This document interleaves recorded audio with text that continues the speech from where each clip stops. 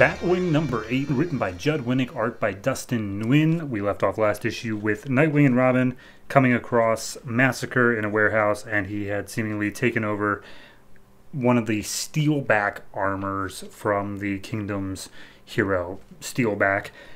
This issue picks up with basically the middle of the fight scene. Nightwing, Robin ducking around, trying to dodge all the bullets and the swords and machetes and whatnot. And Massacre's just like, hey, you're not going to be able to last forever. Either Steelback's going to shoot you or I'm going to slice you. I mean, me and you were on the same side. We're both punishing criminals. Shouldn't we be working together? And Nightwing's like, okay, yeah, but like the punishment thing is kind of where we disagree. Also, I don't have to dodge around forever because we got multiple Batmen incoming. And then comes in Batman and Batwing. So immediately, Robin, Nightwing, and Batman all converge on the Steelback armor because Massacre and Batwing got some personal stuff to take care of. So Batwing just swooshes in, grabs Massacre, and continues through the wall of the warehouse, just taking them outside so that everyone else can focus on the armor.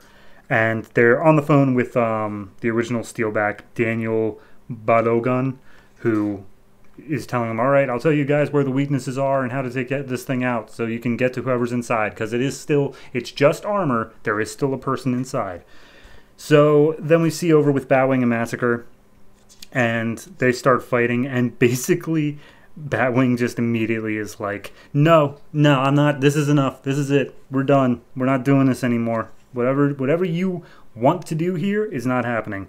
So he fires off like some clamps that get Massacre stuck to the wall, and he's like, I know who you are.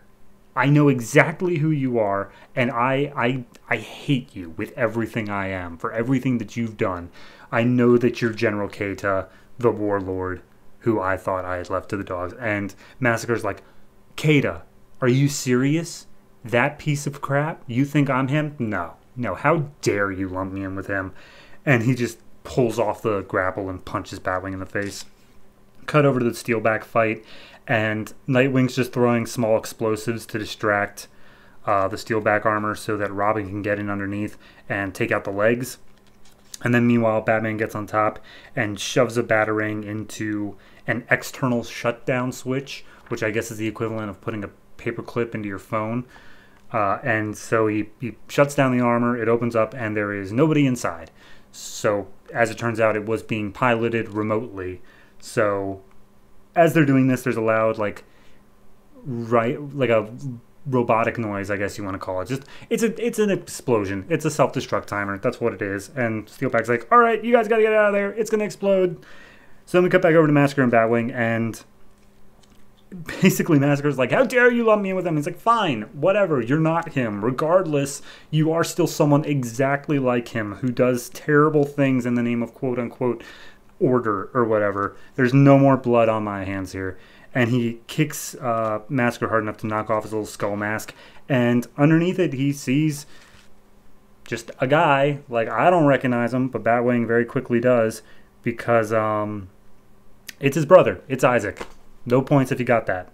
It was literally down to 2 people, and Isaac was the only one left. So apparently Isaac says something like, oh, the Redeemer, he helped show me the truth, everything I needed to know. And Batwing's like, what? Hold on, Isaac, what the hell? And immediately Isaac's like, how do you know my name? What's going on here?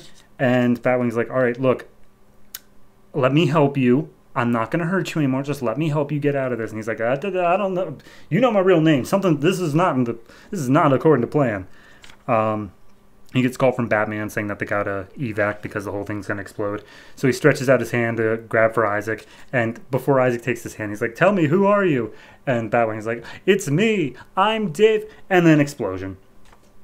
Elsewhere, soon afterwards, phone calls being made by a shadowy man to Massacre saying, hey, I lost contact with you after I self-destructed Steelback remotely. I'm going to the rendezvous point. I hope to see you there. But then Batwing busts in and was just like, we traced your signal. We know it's you. We know you're the guy who's piloting this. We know that you're Redeemer. It was you, Josiah Cone, a.k.a. the tech guy for the Kingdom. Again, no points if you guess that one. And basically they just go through his motivation of like, oh, he did it because they let so many innocent people die, or so many children die. They got in bed with that warlord for the sake of quote unquote order. Like, blah, blah, blah. They all deserve to die. And he basically tells him how Isaac was living in the jungle. He was like half crazy, and he's the one who like brought him back to his sanity and gave him focus and purpose. So Isaac didn't die at the hands of the warlord back in the day. So basically Josiah's like, all right, well, fine. You're going to kill me? Then kill me. Go ahead. I will gladly accept it because I will die a noble cause. And Batman comes in. He's like, no one else is going to die. Notably, Batwing doesn't say that, though. Batman says that. So let me get a little epilogue here where Batwing is talking to Batman, and, you know, they've got Josiah Cohen. He's probably going to be extradited to the Congo for his crimes. Massacre, a.k.a. Isaac, disappeared without a trace. They're not sure where he is. And Batwing's like, I'm going to find him, and I'm going to rescue him. Not capture him, rescue him. And they just have a little heart-to-heart talk about, like, how they can come from such terrible, terrible past. Like, he was a child soldier. How could they ever come back and do something that's truly good? And they're like, it's because we came from such troubled past that we are able to do good. And that's where it leaves off, except for 2 pages here, where it just shows a flashback of David and Isaac in the jungle. They're looking out for people. They literally have guns on them. And Isaac is asking David stories about their parents that he can't remember because they died so young. And they're just reminiscing and telling a story about how David had the hiccups and his father was making fun of him for it, and they were laughing together. And David tells Isaac, look, I miss him too, but I will always be here. Always, brother. And that's it. I like it. It's solid. I think that it felt kind of rushed in terms of like, oh, okay, we're just having the reveal, the part where they disappear, the guy who was actually in charge of it all, and all that stuff. All of that was all just in one issue, and it was just wrapped up very quickly. Like, when it said we're going to the States, I thought we had at least another, like, 5 issues of going, like, just dealing with that. But it's like, no, we're done now. We're done. Maybe that has something to do with the fact that the next issue is a tie-in to the Night of the Owls event. Possible? I don't know. Overall, though, I think it's like a 6.5. Again, it is the Dustin Nguyen on art. Wasn't quite as good as the last artist, I believe Ben Oliver. But it does have its own style, and I do like the way it looks a lot of the time. So it's good. But yeah, it just feels really rushed, and I feel like they were like, oh, okay, well, we got to wrap this up before we get into the Night of the Owls thing. So yeah, unfortunately, didn't quite have the breathing room I would have hoped, but still not bad overall.